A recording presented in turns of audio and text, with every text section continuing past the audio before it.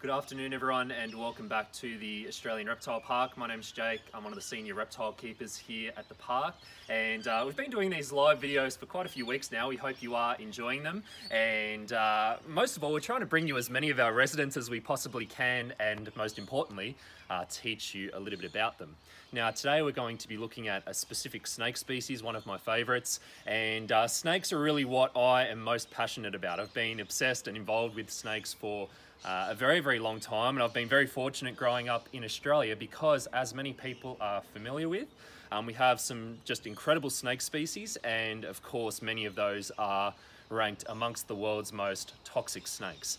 Now today we're not looking at number 4 or number 2 in the world in terms of strength of venom. We are actually looking at number 1, the world's most toxic snake, or the world's most venomous snake. So without further ado, I'm going to grab the snake out of the bin here and we'll see how we go.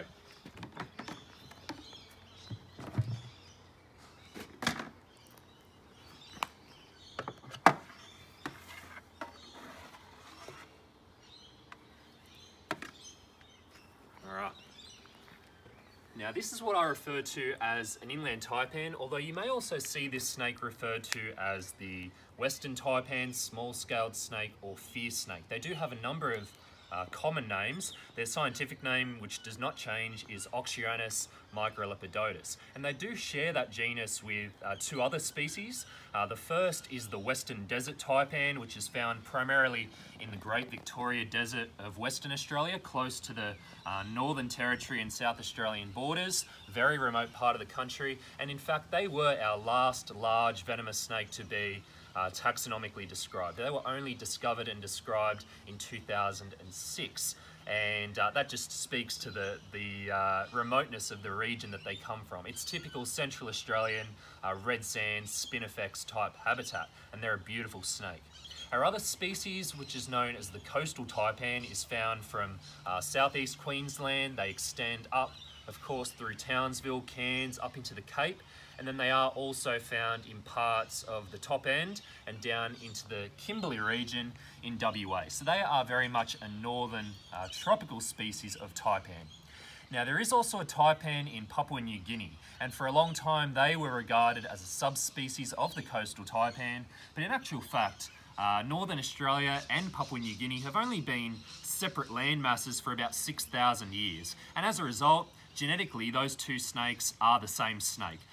They are pretty well identical. The only difference between the 2 is a bit of a colour difference. Your PNG taipan tends to be quite a bit darker, and they often have quite a nice orange vertebral stripe which will run down the back. They are a very attractive looking snake. So that's the other species of taipan, but today we are here to talk about this one here. This is, as I mentioned, the inland taipan. You find this species out, again, in a very remote part of the country. This species is found primarily in southwest Queensland, close to towns known as Windora, Birdsville, Badowry, and then they're also found down through Goyder's Lagoon in South Australia and down to Coober Pedy. So some very harsh, arid environments, and so arid and harsh, in fact, that this species, we really didn't know too much about it until the 1970s. Technically it was described in 1879, but we really didn't start to see live specimens turn up until the 1970s. And what we realised is that this snake has a fascinating ecology, or basically day-to-day life. They live, as I mentioned, very remote, in a habitat type known as black soil. Out there we call it the channel country, and that black soil habitat is basically a soil that cracks when it's exposed to high temperatures. Now what you end up with is a very harsh, barren environment on the surface. There's very little in the way of vegetation and trees. It's pretty well a lifeless landscape, or it looks like it is. But in actual fact, below the surface, you have a labyrinth of tunnels and burrows and cracks in which most of the wildlife in that region live down in. Areas where this snake occurs can get over 50 degrees Celsius in the height of summer. Any snake caught out in those sort of temperatures is a dead snake. They have to stay a little bit cooler than that, and so what the inland taipan has evolved to do is spend most of its life down in those deep soil cracks out in that channel country. Now, of course, down in those cracks, it's nice and dark, and there's also a plethora of food for the snake during certain years. The environment, it's a boom and bust environment, so it goes through very dramatic changes in terms of food availability depending on rainfall. When there's a lot of rain and times are good, insects are abundant, the mammals are abundant, and the snakes are fat and healthy, they're feeding well, they're happy. But of course, this snake here, it can go through periods of drought, very dry periods when food is virtually non-existent. And so they have to be very, very tough and very resilient in order to make their way through those harder times. Now, of course, the one thing that people typically associate with this species is the fact that they are the world's most toxic snake, or the world's most venomous snake, and that is the case. And the way that we measure toxicity of snake species is through a test known as the LD50 test. Now, that LD stands for lethal dose, and it is essentially a test done on rodents to determine the toxicity of a snake. And what you end up with is a bunch of figures which you can then rank or list, and that will tell you who's more toxic than who. Now, going off that measurement, that LD50, this taipan here, the inland taipan, is the world's most toxic snake. They have a figure of 0.025 milligrams. It's a bit scientific and hard to kind of imagine, but basically what that equates to is this snake with one drop of venom, just one, can kill roughly 100 adult humans or about 250,000 mice. They are an incredibly toxic snake. Now, in saying that, this snake has never attributed to a human death. There is not a single human death to this snake's name, and that goes back to them living in an incredibly remote part of the country. The only people that have been bitten by these snakes, and there has been bites that have occurred, are people working with them in captivity, people that are keeping them. You can keep this snake legally in this country with the appropriate licensing, and in other parts of the world as well. They are also kept in the United States and Europe. And there have been a few bites that have occurred in the wild as well. But again, those people that have been bitten in the wild have been people out in their habitat looking for the species, specifically snake people. So this is not a snake that causes bites in the general public. It's simply not a snake that people would typically encounter. Now, they are a beautiful snake, and the interesting thing about them is they can look incredibly different depending on whether you are looking at the same snake in summer or winter. They go through a very dramatic seasonal colour shift. Right now, we are coming into the cooler months of the year. We're almost in June now, and as a result, this snake is quite a bit darker than it was in January or February. If we were to come back in 7 or 8 months' time, what you would notice is this snake would be quite a nice bright yellow colour. Typically, most of them do have that nice dark head on them, but during summer they are pretty well a solid yellow snake, not unlike the beautiful ventral or belly surface that we can see there. That doesn't tend to change too much, but the surface of the snake certainly does. It's quite a bit darker than it would be in the middle of summer, and that's simply an adaptation to deal with the temperatures that they're exposed to. In winter, they're darker to absorb more heat.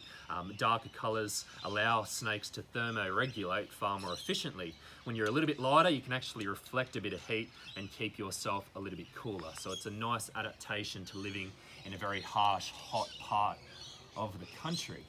Now, the way that this snake will basically thermoregulate, it's going to come out in the morning. It'll leave its soil crack, it'll head out, it'll bask close by, perhaps even going out into an open surface like a road, and then it'll bask for a short period. This snake only needs to bask for maybe 20 minutes or half an hour to reach its optimum body temperature. It's typically doing this in the very early morning, so 7:30 in the morning before the heat of the day arrives, and then they might come back out in the late afternoon when the day cools off a bit, and occasionally during the warmest times of the year, they may become nocturnally active or active at night. So all they're really trying to do is beat the heat, stay out of it, and thermoregulate as best they can. And as I mentioned, during winter when it's very, very cool, it gets very cold where these snakes come from, they are that darker colour to absorb heat more readily. Now, I think we are going to get some questions. This snake's being pretty well behaved. This is a long-term captive snake. It's been here at the park since 2012. It's about 10 years of age, and this one here is about 6 feet in length, almost exactly 6 foot.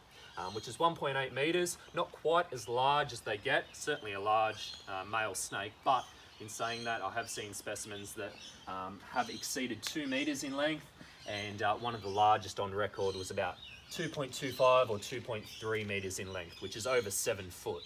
Fairly typical of the taipans. They get fairly large. Your coastal taipan can exceed 8 feet in length. So they are a reasonably large group of Australian elapids, or front-fanged venomous snakes, and it just so happens that they all rank very, very highly in terms of venom toxicity. Now, because he is being so quiet right now, what we might do is we'll keep him out for a couple of questions here, and yeah, we'll answer a few questions. So one of their common names is the fierce snake, Yep. but this guy seems to be quite placid. Now, is that because he's a captive snake, or is it just generally their nature? So it's a bit of a tricky one. In captivity, a lot of specimens are reasonably quiet, this one included. In saying that, they are an incredibly unpredictable snake. This is a species that you can fall into a false sense of security with really, really easily. When this snake wants to, it can be incredibly dangerous. I've seen this snake on bad days. It's actually the snake that we display in our reptile house. I handle this snake almost every single day to service his enclosure. Occasionally he has bad days, and in that circumstance they can be an incredibly dangerous snake. People typically associate coastal taipans with being the far more dangerous of the two to work with, but in my experience and in my opinion, an inland taipan on a bad day can be just as quick, just as dangerous as any coastal taipan. And I've actually seen this species in the wild, and that wild one that myself and a couple of mates found back in 2017 was far from a quiet snake, an incredibly dangerous snake to work with, and they can really do some very, very scary things when they want to. So that name fierce snake, it typically does not refer to the temperament of the snake. Like any snake, when left alone, they're very relaxed, shy, secretive. All they want to do is be left alone, as I mentioned. That name fierce snake more so refers to, one, their venom, and two, the environment they occur in. One of the traits that coastal taipans are really well known for is their large fangs. Yep. Do fierce snakes have the same? I mean, looking at this guy now, his head looks significantly smaller than a coastal tai's. Yeah, so in terms of their venom yield or their venom output, and also their fang length, both of those two things are smaller on an inland taipan than a coastal taipan. Coastal taipans tend to have a fairly large, broad head, very large venom yields, as you may have seen in some of our venom extraction videos. We've milked coastal taipans on video before. The inland taipan average venom yield is about 40 to 50 milligrams, and their fangs are reasonably small. In saying that, in terms of a dry bite, which is basically where the snake will bite, inject venom, not inject venom and then release. That is a very rare occurrence with taipans, regardless of the species. So very small fangs, but still very, very good at doing what they do. So we milk taipans here at the park. Do you milk inland taipans or just the coastal taipans? No, so we only milk the coastal variety, which is Oxyuranus scutulatus. And the reason for that, as I mentioned, they get larger, they produce more venom, which basically means we have to interact with fewer snakes in order to produce the same amount of venom. There's no point us milking a bunch of inland taipans like this here to produce the taipan antivenom, because the antivenom produced with the coastal taipan's venom works very efficiently on this species as well, and all the taipans. So you only have to milk that one large species that gives a large amount of venom, and that covers all the taipan species. So we don't milk the inland taipan here. So you've mentioned it's the most venomous snake is in toxicity. So do you then consider it the most dangerous snake, or do you consider maybe a snake that's found more around humans, and is it an Australian snake? Yeah, absolutely. So I hear a lot of people refer to this snake as the world's deadliest snake or the world's most dangerous snake. That is certainly not the case. As I mentioned, whilst they do have incredibly toxic venom, this snake has never caused a human fatality, and really interacts with humans on a very infrequent basis. The only people, as I mentioned, that encounter these snakes are typically people that are out specifically looking for them, like me. When it comes to a dangerous or a deadly snake, Those sorts of species you're talking about would be Russell's vipers from Asia, saw-scaled vipers, spectacled cobras. These snakes cause thousands of human deaths every single year. In terms of an Australian snake that I would deem a dangerous snake, it would probably be the eastern brown snake, which is not far behind. It's number 2 in the world for strength of venom, but it also occurs in the most highly populated region of the country and is our leading cause of snakebite death. So in terms of a more dangerous snake in Australia, the eastern brown snake certainly would be considered that, as opposed to this inland taipan. World's most toxic snake, but certainly not the world's deadliest or most dangerous snake. A really interesting question just came through, and it'd be great if you could answer it. Why does it need such toxic venom if it has very few enemies out in the wild, or does it have enemies that aren't humans? It's a really good question, and one I'll probably talk for a bit on.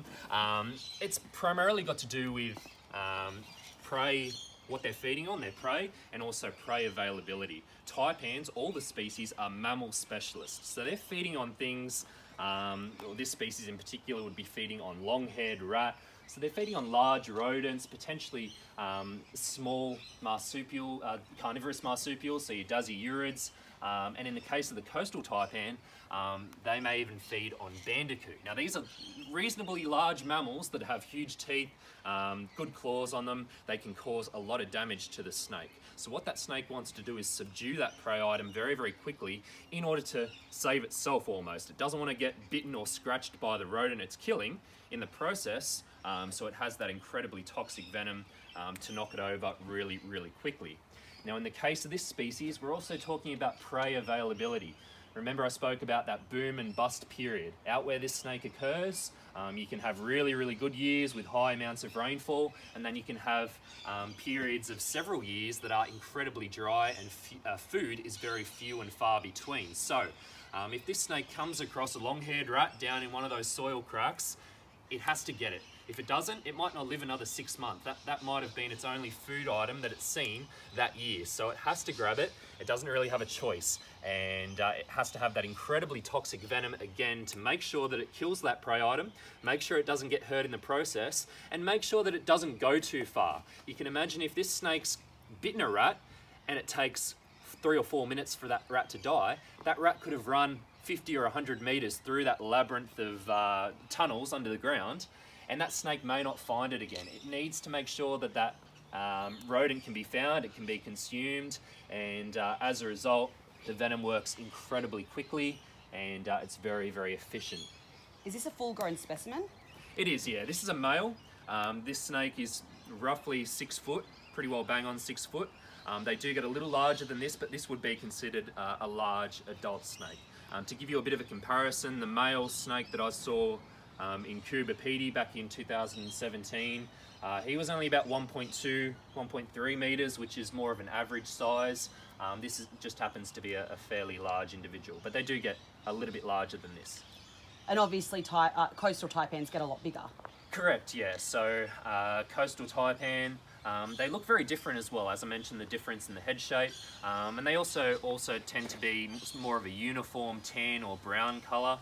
Occasionally they can be a little bit darker, and they do go through that seasonal colour change as well, but not to the extent that this species does. But yeah, the coastal taipan can get up to about 8 or 9 feet in length potentially. They are one of our largest Australian venomous snakes. We had someone asking, what is it in your hand that you're using? I mean, I know it's a snake hook, but do you want to go through why you use a snake hook for venomous species? Yeah, it's a very good question. To most people, I mean, I see one of these every single day. I use one every single day, but to most people, this looks like quite a foreign object. It is a snake hook, and essentially what it is, a very simple design. It's just a golf club with the end taken off, and we place a little bit of bent metal at the end. People use stainless steel. This one happens to be aluminium, so it's a very lightweight hook. There's all different types of hooks that you can use, and essentially what we're doing is using this hook as an extension of our body or our arm. So if this snake was in the enclosure, I would use this hook to hook part of the body, bring the tail toward me, and then I can hold the tail. This technique that we use for most of our Australian venomous snakes, where we hold the tail and then we hook about 1/3 of the way down the body, is known as tailing. We're holding the tail, but then we're supporting the body of the snake with the hook, and we're using it as a bit of a barrier between our body and the snake as well. We might pop him away now. Yeah. And while you're popping him away, I know it's hard to multitask, but do you want to go through the top 10 most venomous snakes in the world? Yeah, absolutely. So this list changes all the time, but for the most part, I guess the widely accepted list that we tend to go off is eastern brown snakes being number 2 in the world. And as I mentioned, they are our leading cause of snakebite death. Number 3 in the world is the coastal taipan, so a very close relative of this snake.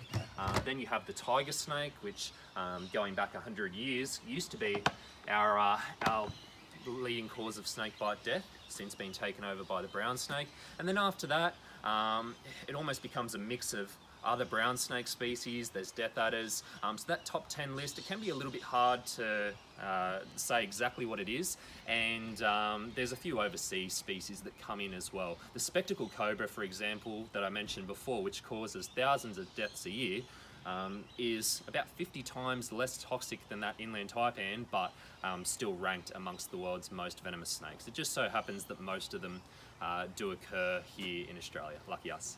Lucky us indeed.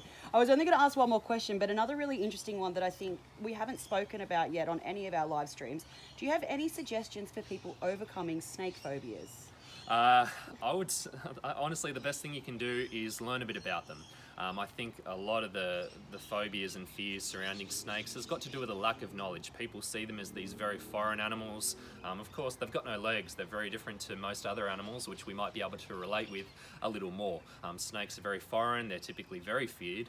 And I think once people start to learn a little bit about them and perhaps initially interact with one, try and hold your first non-venomous snake if you can, to try and overcome that fear and learn a bit about them, because a lot of that fear that we have seen for millennia has been attributed to people just not knowing enough about snakes. And do you know what the chances actually are in Australia of being bitten / even being bitten to being killed by a snake? Yeah, absolutely. So in Australia each year we see between 1,000 and 3,000 snake bites typically.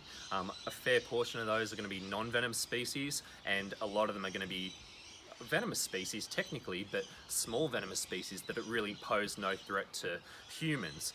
The chances of you being bitten by a large, dangerously venomous snake are very, very slim, and each year we only really see between maybe 50 and 250 or 300 cases of anti-venom being administered. So it's a very, very low chance of you being bitten to start with, and then even fewer from you dying of a snake bite.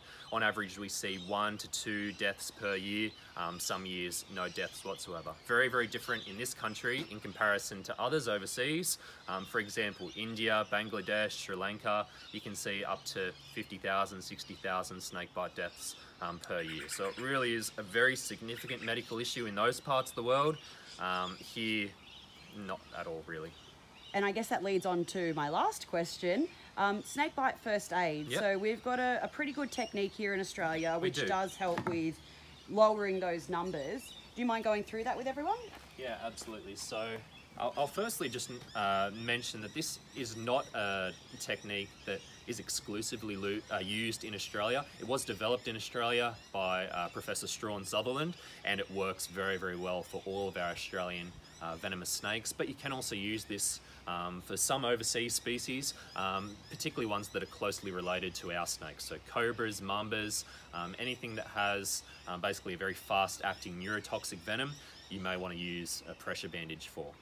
Now, the basic procedure is fairly simple, and it's a very simple, I guess, method as well. You're using the bandage to slow the movement of venom. So say I was bitten on the hand here, what I would do is wrap this bandage over the bite site about 2 or 3 times, about the same tension that you would for a sprained ankle or wrist. We then start to head up the limb. Now you want to keep that bandage reasonably taut. I've got a shirt on here today, a long sleeve shirt. I'm just going to go straight over the top of that. There's no point mucking around and delaying things, wasting time by trying to take your shirt off. What I would take off though is a watch if you've got one on, rings, bracelets, bangles. Take those things off because they are going to obscure you down the track. You don't want to lose a finger just because you're The rings cut your circulation off. So you want to bandage reasonably tight. I'm going to stop there, but you do go right to the top of the shoulder. If you're bitten on the hand or the arm, if you're bitten on the toe, don't bandage your arm. You want to bandage the entirety of your leg up to the groin. So it's very important that you do this as quickly as you possibly can, because what you are doing is slowing the movement of venom throughout your system. Taipans in particular, they have what we call a neurotoxic venom. It affects your central nervous system. So it basically hinders messages being transferred between the brain and your muscles, causing paralysis. Now, if you're whacking a bandage on, you are slowing the movement of that venom and you are slowing the onset of those symptoms. You could have a bandage on for 6-7 hours and you may not see anything until you get to hospital and they start to remove that bandage. So it is very effective, it works very well, and really something you should use if you are bitten by a snake. There are snakes overseas that you do not want to use a bandage for, so just make sure you are familiar with your first aid method for your local species. But in Australia, across the whole country, this is the method that you want to be using if you are bitten by any of our venomous snake species. Before we wrap it up, pardon the pun, if it's too tight or too loose your bandage, do you worry? What do you do in that circumstance? Because a lot of people think that they would take it off and reapply it if it's too tight, or you know, an explanation would be great. Yeah, absolutely. So if you think your bandage is too tight, you want to just ride it out and keep it on. Do not take the bandage off once you've applied it, particularly if it's too tight, because you may end up getting a rapid movement of venom throughout your system, which would be incredibly bad. It's going to happen eventually in hospital. If you're bitten very badly, they're going to have to take the bandage off eventually, but you may have had a couple of vials of antivenom by that point, so you're going to be seeing fewer effects, hopefully. But you do not want to do that on the way to hospital, you know, an hour after you've been bitten or anything like that. You want to keep it on. If it's too loose, you do want to apply, ideally, another bandage over the top of that one, because if it's loose and flying around in the wind like a flag, probably not going to be doing much to slow the movement of that venom. It needs to be reasonably taut to compress the surface of the skin and basically slow the movement, or slow those lymphatic vessels, slow them down from doing their job. Now I'm going to unwind this bandage now, but I do hope that you enjoyed that. We got to see the world's most venomous snake, which is always exciting. They are a beautiful snake, as I mentioned. You are never going to encounter one unless you actively go looking for them. Beautiful snake, very inoffensive, and all they want to do is be left alone like any snake. There's your first aid procedure, and thank you very much, guys. I hope you enjoyed that, and we will see you next time. Thanks, guys. Bye.